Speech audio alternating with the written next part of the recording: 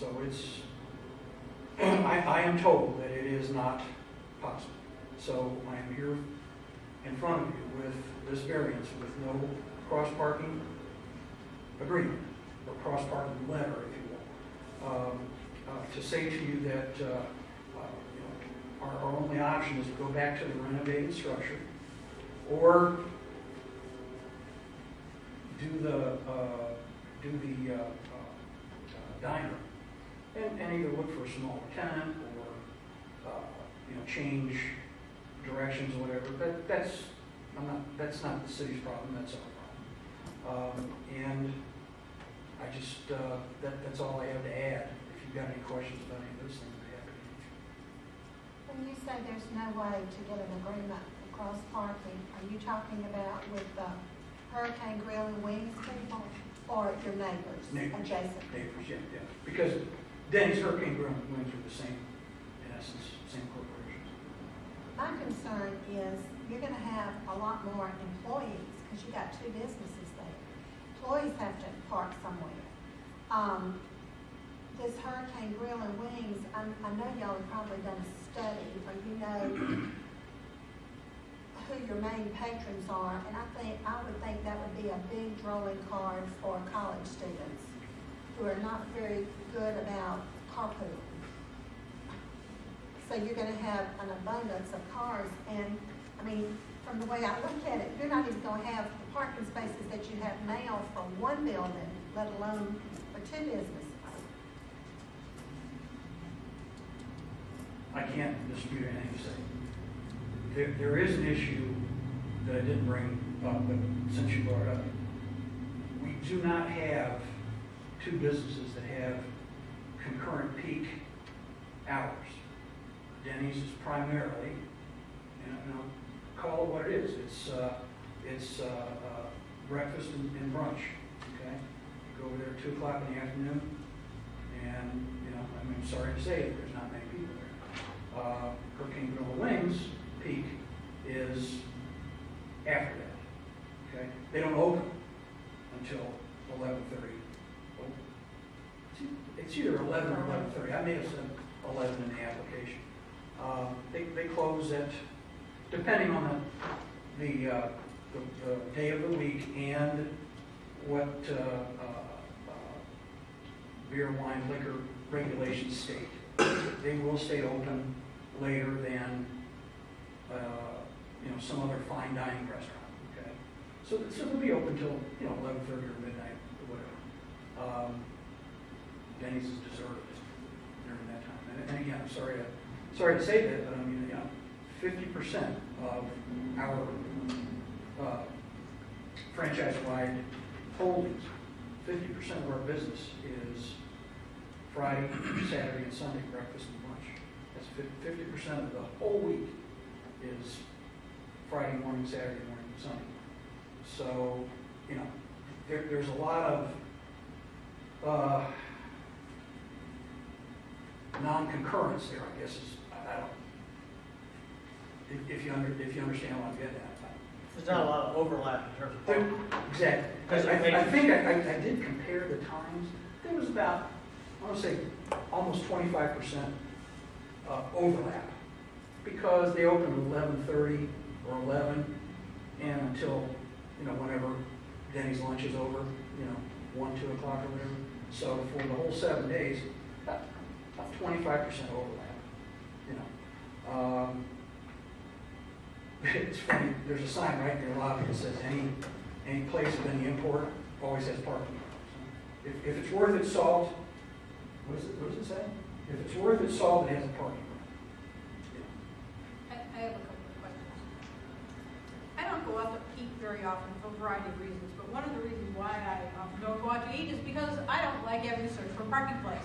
So if I came into this place and I said, oh look, I can park at that hotel, because I circle around and the parking lot's full and I go around to and I don't mind getting the steps because, so I park around. Is the hotel going to tow my car because you don't have a parking agreement with them? Are your customers going to come out and find their cars gone because they thought, well, they probably have a cross-parking agreement with this hotel that people are staying at the hotel and they're walking over there? I'm going to tell you honestly, I can't answer it. Is there a possibility? That's- Yes, there's a possibility. Yes. Do y'all have one of these in existence now? Oh, together? No, the hurricane. Yes, sir, we have 65 restaurants now in about 11 states. Have y'all done the numbers on that to know what, I mean, the way I see it is, we're here to make sure we do what's in the best interest of our community. But as well, I mean, you'd be foolish to go build a building and only provide a limited number of parking spaces. I mean, you've got a vested interest in this too, obviously, and the owners, whoever. So my question is, do y'all feel like, I mean, I guess you wouldn't come this far if you didn't, but I want to hear you say, you feel like the parking, 66 spaces is enough to support, and to piggyback off what they're saying, then your customers, leads to problems, them trying to find a place across the street, running across the street, and, Again, I'm going to tell you honestly, okay? We have a lot of these diners that are on their own piece of property, or in other words, an out parcel, if you will. The majority of the Hurricane Grill and Wings that are in existence are within, in line, in a shopping center. I only know of one that is an out parcel in close to Raleigh, North Carolina. The marketing suggests that an out parcel building will do better than an in-line building. Okay? That's not an answer for you, but the answer is, I don't have any facts to tell you about if two of them are together in another place, how it would be done. I don't have any facts. The only thing I can suggest to you is that with the number of hotel rooms in the area, not just on our side of the street, but in that area, it would suggest that there could be some people walking to the restaurant, whether they're from just behind us, beside us, across the street. We've got a brand new traffic light with a pedestrian crosswalk. There's a possibility that there's a lot of cross issues. Gander Mountain and the cafe, I think, is. But again, can I require that? Can you regulate it? No. And I still go back to the employee situation. What is the average number of employees that you have Again, at a Denny's on the at a Denny's at any time? No, at your busy time. Oh, at the busy time? Mm-hmm. 5. Usually 3 servers, a manager. No, excuse me, 6. A dishwasher and a cook. Yeah. And when times get busy, the manager jumps in and cooks. So I'm going to say 6. Hurricane Grill and Wings is obviously another story. Okay, they've got at least 3 people in the kitchen because they have fryers going, they've got salads going, they've got sandwiches going, they've got upwards of 5 or 6 servers, and they have a bartender, and they have a greeter that also works to go. So 11 or 12 employees in that case. And that's peaked. During the marketing analysis, did you consider the possibility of not going to have a parking space in this particular project? What was it discussed? Yes. Was there any? Before we came for the Denny's renovation occurred. You mean with the existing building being renovated? No. There wasn't any discussion of it at all. Is the freight going up right now for the hurricane? The permit that Stacy was talking about is only for the metal clad building, and it is in for review for permit to be placed the way that the metal clad building that you approved. That was the issue in front of you. So it is in for permit. Let me just ask you, was that, the size of that Denny's has not changed, has it? Yes. Yes. That's what I was gonna say, because originally I thought it was like a little. We're 6,600 square feet today. That building there is 3190. The new Denny's that they're bringing in half the size of existing building. Yeah, but I mean, there hasn't been any change, I'm sorry, I No, should sir. clarify. No, sir. From the last time you No, came sir. here and presented that building, the No changes. silver. It looked like Because it- a mobile home, and now it's got a different shape. I mean, you know, it looked like A a little, mobile home. not a Like mobile, a cafe. not a mobile home, I mean, it was shaped like a little camper type. Like a ranch style house. Yeah, that is the, Not a It's like an mobile home. Airstream. An Airstream, that's, I'm pretty sure that's the same site plan that we looked at. it had kind of a little Airstream look to it. Well, now wait a minute now. I didn't- Pictures. I didn't mean to. No, you didn't offend me. Derogatory about your building, it just has a We did different show- shape than the picture that I remember. We did show you a picture, and I think I did say to you, it comes in 3 main sections, and then there's a vestibule in the front and a cooler in the back. So it comes in pieces. I think you're thinking about the Buckhead Diner. No, I'm not thinking, Okay, I have another question. The square footage has not changed from what they presented at our last meeting, or the meeting. No, the new Denny's has always been proposed at around $31.90. Okay. To replace the old Denny's, which is $66.20, the Hurricane Grill and Wings is $4,100. Okay, so they're going from $66.20 a square feet now to $7,290 proposed. Total. Total. About 2 structures. Does But not some of include that outdoor is, seating area. The number of seats go down, the square footage goes up, the seats go down. Total seats, I thought went up. Yeah, you mean outdoor seating on the new restaurants, right? The outdoor seating that's being proposed for Right. Hurricane Grill is not included in the square footage. Right. We- And therefore is not counted in the parking requirement either. Correct. Okay. So we're already short on parking spaces, and and you're only showing the seats count, or the seat counts that we have of 96 and 200, does that include outdoor seating? Yes. Yes. Okay, so the seat count numbers that we have are the total number, so you're gonna have totally roughly 300 seats still. Right. 300 seats across 66 parking spaces, including workers. That's not too many. The number of workers,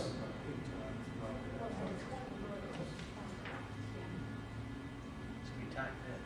Matt? What were you gonna say about the workers? we got some numbers on number of workers, but that was actually us looking at the neighboring hotels. We've had lots of discussions with the applicant about this site. We knew in the beginning there was a possibility of a second restaurant coming along, but the exact size and nature of it, we did not know, so this has been taken one step at a time. Okay? We knew there would be a parking shortage just based on raw numbers that we were given in the beginning, and we had suggested a shared parking agreement with the neighboring hotels. Our impression at that time, looking at the aerial photographs and the size of the buildings, we thought surely there was extra parking over there. When we actually got down to it and looked at numbers based on current code, there is not extra parking over there. They're actually slightly short of the current parking standard. They were slightly over the parking standard for the LDR hotels. This is the current formula that's changed. So we got number of rooms and number of employees for hotels, and that's what hotel parking requirements are based on. Restaurants is strictly based on square footage of building. I have questions. That will eventually change. As a business person, the riskiest business to do is to start a new restaurant. This is a chain that we don't really know anything about, so we can't predict how successful it will be. So we might get this building built, and then people won't flock to it. Then we have something where someone else wants to come in, and it's something. I don't know. That's sort of on my mind. What will happen if Denny's is sort of a staple? Everybody knows that you go there to get your breakfast on Saturday. And if that keeps them in business, groovy. But could this building be made smaller or in some other configuration so that should its current brand not work, another, say, local restaurant could go in there and be successful? Clarify for me, you're talking about the Hurricane Grill thing. Because the modular, I can't just take a modular. No. The Denny's is, I understand. and that's a known quantity, and we know why we go there, but we don't really know why we go to this other place Okay. yet. their model suggests that they need those number of seats. Is it possible to cut it down? Yes, absolutely. If we come to, if the board comes to the informal issue of, approve or deny, and we're asked, can you come back and cut it down? Can you come back and change things, or can you come back and look at other issues? The answer is yes. We can do that. If we could ask for a postponement to do that, I'd be happy to go back and do that. Now, can I do it in a month? I don't know, but can I live with a postponement, or can we look at something else? I don't know what else there is to look at except what you just suggested. I've got a question for y'all. How many parking spots, how many seats does Buffalo Wild Wings have, or Hooters? How many parking spots do they have? I mean, how many do they actually fit? Offhand, we don't know. Buffalo's is an out parcel with the mall. Right. They probably have shared parking with the mall proper, so it would not be as big an issue there. Hooters is a standalone property. It's not a very large building from what I remember, and I don't know what the parking, it met the parking standard at that time, which was based on number of seats. I don't know if it meets the current standard or not. Okay. For staff, if they don't have enough parking spaces, then it's not economical for them, because if people can't park, they're not going to come eat. So they're somewhat cutting their throat, so to speak, unless they park somewhere else, in which case they are risking being towed or ticketed or something. That's the school. There's different schools of thought. One thinks the customers will not go there and will find somewhere else. But the other one is if there are parking spaces available on adjacent properties, they're going to park there. They're going to park. And it becomes incumbent on that other property owner or business owner to monitor their own parking lot for trespassers and decide if they want to tow or not. Here, from a practical measure, aside from walking across St. Augustine Road, which I don't think most people would want to do, you've got a very large hotel parking lot immediately behind. My guess is if there's spaces physically available, people are going to park there. Probably just like they do now when Denny's gets really full. I've been to Denny's when there was no parking in the Denny's parking lot. And it had to park on the fringe of the hotel. That would be a Saturday morning breakfast. But what they're saying is that they won't agree to a cross-parking easement, even though they're the same entity? No, shared parking agreement is between the restaurants collectively and the hotel. Okay, for clarification purposes, for discussion purposes, the hotels are Williams. Correct. The diner. Can we clarify real quick? Is that both hotels? Yes. Okay, there's one owner. Okay. And Two hotels on one parcel, owned by the Williams, and right now they are not. Another one of the requirements for a cross-parking agreement, Williams would have to have extra spaces. Williams does not have extra spaces now, so that's another fly in the ointment. So Correct. where I'm going with this is, other than, where is the city, why the regulations say this, that they're concerned about fire safety, too many people in it? Are they worried about traffic in and out? Well, congestion on property and overloading neighboring properties.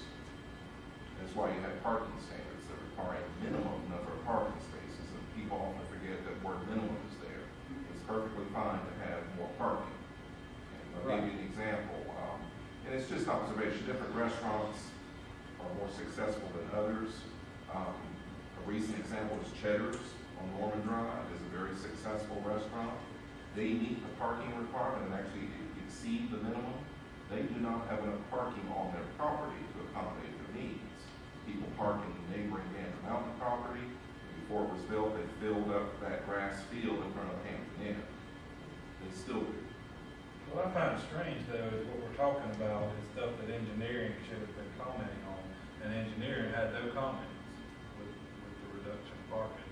I mean, I agree they do say due to the number of adjacent parking spaces, but if engineering wasn't concerned about traffic and they find that kind of strange that their report says what it does. Sometimes we think the same And I way. have to take it at face value.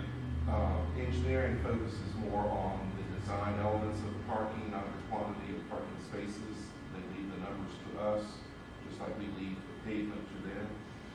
Sort of an unwritten gentleman's agreement between departments, but that's often the case. Well, and the comment that they had here is the hotel's parking won't be full at the restaurant's peak hour. That's almost not right, because if this is gonna be an evening restaurant, where people come from 6 until 10, people get off the interstate starting around 8 o'clock, and they fill up those hotels, and, you know, by 11, those hotel parking lots are full up. Is that Jerry's comment? Was that Jerry? Jerry yeah, usually Jerry. makes comments. But I think the issue is that they don't have the right to comment about an adjacent property that there's no agreement with. I mean, it's like saying, you know, the hotel won't be full, the parking lot, so there's a spillover there, when I think we're gonna have an opposition out there. If we, Just another thing, just so you know, in the LDR, there are provisions for shared parking, and for shared parking on property next door if parking is available. There's also a provision built into the code for sharing of parking between uses, like within the same property. It is generally intended for a mixture of uses, like if you have a dentist's office and a restaurant, sharing a parking lot that operate at different hours, so there's some room for overlap. There's a fairly complicated matrix, and it looks something like this, but it's in the LDR, that where you assign percentages of capacity to different time slots. So in other words, if one business is busy in the morning, the other one's busy in the